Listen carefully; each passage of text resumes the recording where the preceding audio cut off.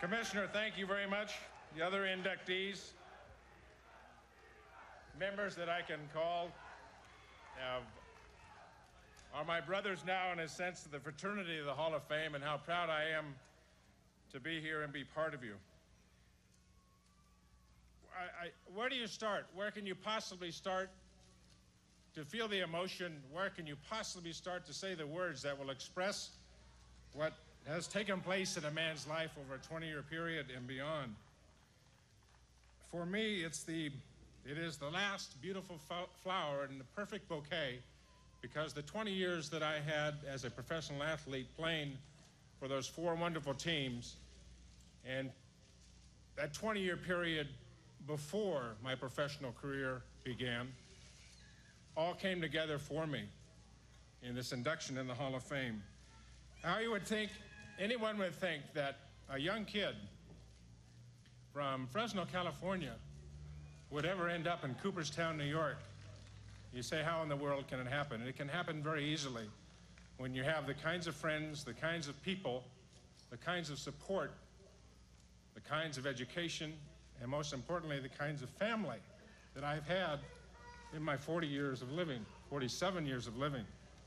Down in front of me, a young kid showed me how to wear a uniform one day. His name was Rush Scheit. He started it for me. I showed up, I didn't know how to wear my socks. I didn't know how to wear my shirt. He showed me how to look like a ball player. He lived at the other end of the street, and that was the beginning of organized baseball for me. He went on from there through a group of individuals who were kind enough to come back to New York, come back to my home, and help me celebrate this. About 30 or 35 people through the period of that 20-year period before my professional career started touched my life and shared my life. And you don't know how proud I am that you took the time to come back and share this wonderful moment with me.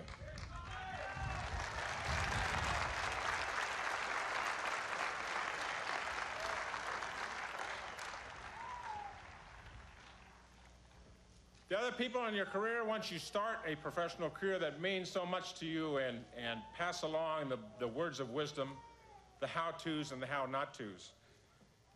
A couple of guys here in the audience. One of my very best friend, Buddy Harrelson. The other one of my very best friends, Jerry Koosman. Tommy Hume from the Cincinnati Reds. You've heard them all. A couple of people that are not here, Rube Walker, who was my pitching coach for 10 years. And for 10 years, I taught him everything I knew. Rube is sick and couldn't be here, but I talked to him on the phone, and I know in his heart that he is here. And much of the reason why I am able to stand here and talk to you today because of a 10-year association I had with a man named Rube Walker. With Bill Fisher, a pitching coach I had in Cincinnati. Dave Duncan, a pitching coach that I had when I was with the Chicago White Sox. I was very fortunate to win 311 games. And not many people in the wonderful history of the game of baseball that were able to go past 300. And you wonder why it happened? All you have to do is look at the individuals that were 60 feet 6 inches away from me through a 20-year career.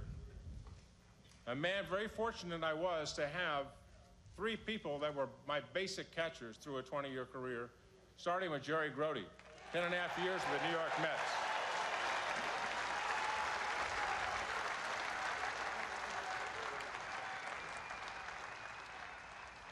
And when I was in Chicago, Carlton Fisk, who one day will be standing here himself.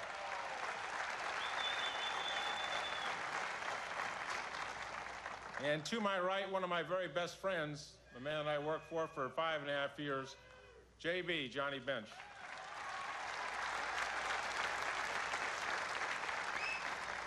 To each and every one of them, those of us that know the game of baseball and the relationship that the catcher and the pitcher has, thank you, pal, very much. Thank you. To a guy like Buddy Harrelson, to a guy like Ozzie Guillen, to a guy like David Concepcion, to a guy that Ted Williams talks about, the Scooter, Phil Rizzuto.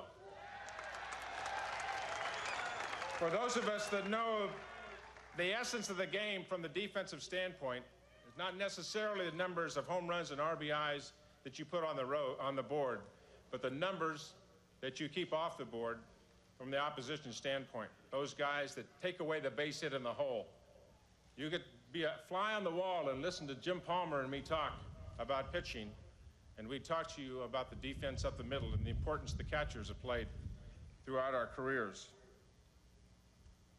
So a man that I guess was the base foundation, obviously, of a career that I've thought of as an art form, and that's what I thought of as pitching. A man that gave me that foundation, gave me the work ethic, gave me the direction, a man that was always there as a pillar of strength to our entire family, my father, Charles Seaver.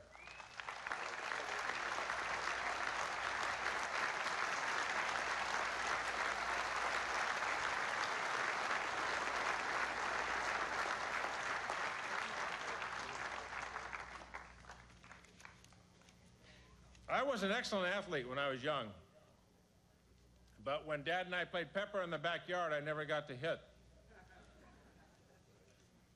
I might have been here as a 300 home run hitter with us as a catcher, I don't know. But Dad, we spent many hours in the backyard playing pepper. And one of the reasons that I had such excellent control and was such a lousy hitter was that I did all the pitching and all the pitching and all the pitching. The groundwork of what it's all about, and it started when I was 8, 9, 10 years old in my backyard. The members of my family, well, they are all over in front of me today, and they are far and wide, but the three of them that I must introduce. My two daughters, Sarah and Annie, 21 and 16 years old. God love you both.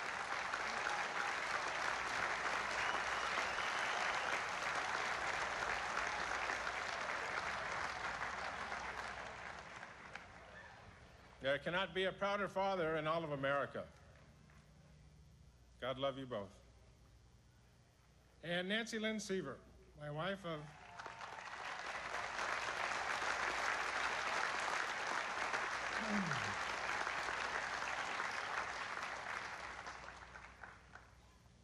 when I talk of family, I have been very blessed.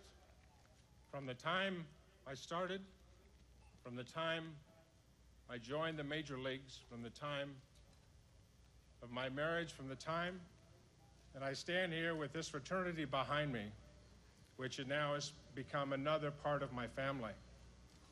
Family that means so much to you in different ways because they touch so many different parts of your life. Family which is the heart and the essence of the soul of our very lives. And it's so great to have so many wonderful people in so many wonderful corners.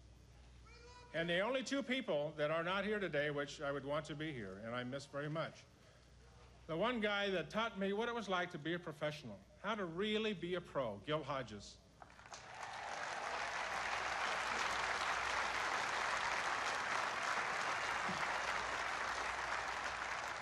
If all these other people taught me how to get here, and what to do when I got here, Gil Hodges told me how to be a pro and stay here. The most important man in my life from the professional standpoint of my career. And God, I know that you're letting Gil look down here today, and I know that he is part of this. And the other person who is watching now, God love her, my mom.